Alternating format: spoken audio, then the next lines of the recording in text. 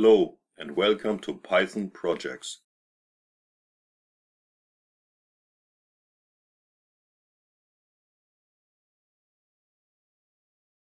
In this video section, we will create a GUI using Python.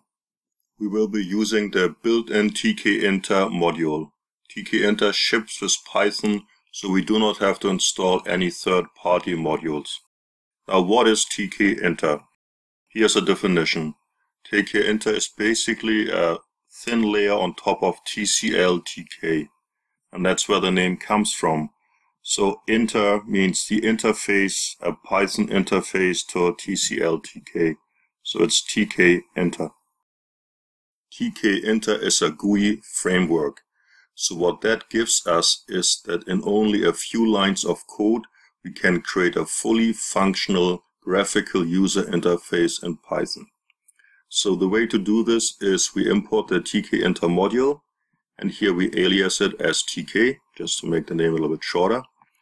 And one thing to notice is that in Python 3, the T in Tkinter is in lowercase. In Python 2.x, it's actually a capital T.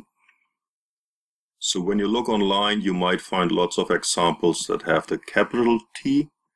And if you try those examples, just be aware to change it for Python 3 to make the T lowercase. So after importing Tkinter, we create an instance of the class and assign it to a local variable, which we call win. And now we can use the reference we have to the instance and add a title. So we call the title method. It accepts a string, and we give it Python GUI as a string, which will become the title. Now, once we run this code here, nothing will happen until we call the main loop on the win variable. The main loop is an endless loop. It's the main Windows loop that keeps the GUI up and running, and we get out of the endless loop by clicking the red X. So let's run it.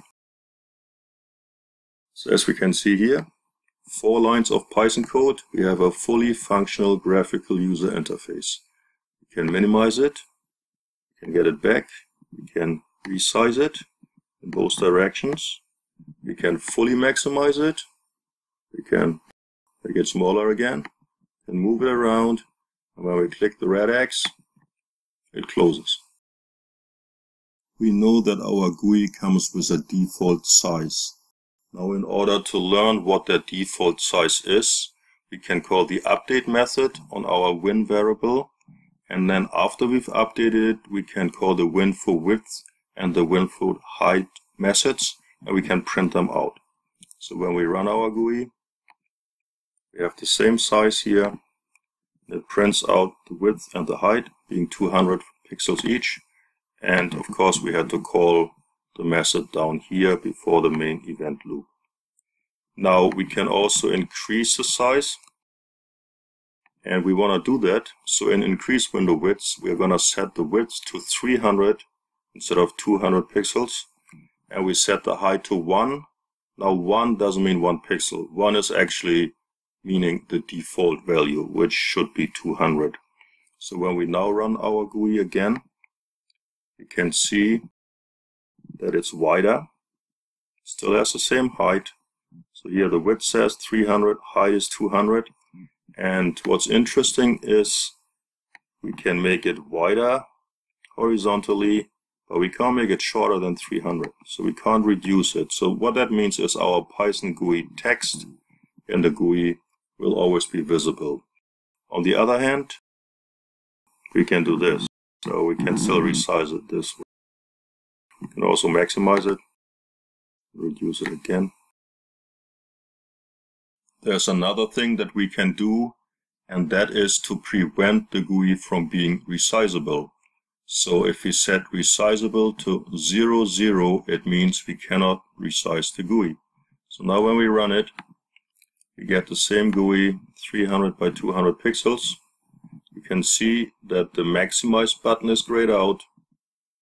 The minimize one is there. You get it back. The X is still there. But now when we try to resize it in either direction, either X or Y, we cannot do it. So the size is fixed now. It's nice, so the title is always visible, and sometimes this is what you want. Sometimes you don't want the user to accidentally screw up the GUI by dragging some of the borders of the GUI and making the GUI look kind of funny. So that's one little trick to know. In Resizable, 0,0 prevents the GUI from being resized, being maximized. We just close it, clicking the red X.